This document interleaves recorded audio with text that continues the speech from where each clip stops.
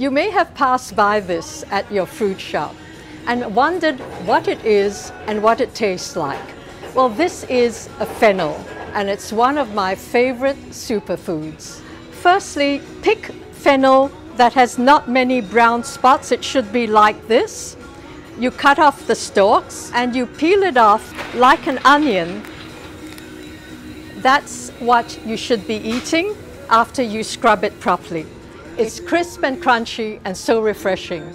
It's full of fiber.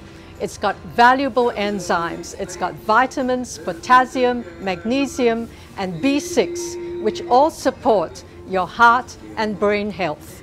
Have your fennel before your main meal. It will be absorbed much faster.